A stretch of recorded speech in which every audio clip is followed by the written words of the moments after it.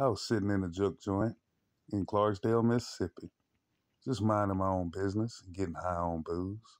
When in walked this old white boy. Said his accent came from England.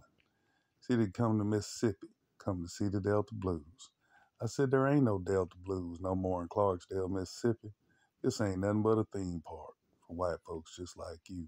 But if you come along with me, I can show you all the good stuff. I can take you to a place where they play the real blues. So then I dropped some names like Charlie Patton, Robert Johnson, and the white boy looked at me like something just come loose.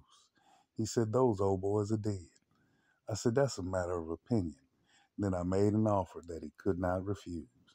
See, the white boy had a poison that was growing deep inside him, and I knew his clock was ticking, knew his time would soon run out. So I laid it on the table, told him I could fix his problem. If he'd come along with me, there was never any doubt. So I took out all the poison, and we met up at the crossroads, and I tuned the white boy's guitar, and I said the deal was done. Then I took him back in time to 1930s Mississippi, where he walked the Delta land and went looking for some fun. Now, white boy, he was happy to be walking Mississippi. What he don't know didn't hurt him.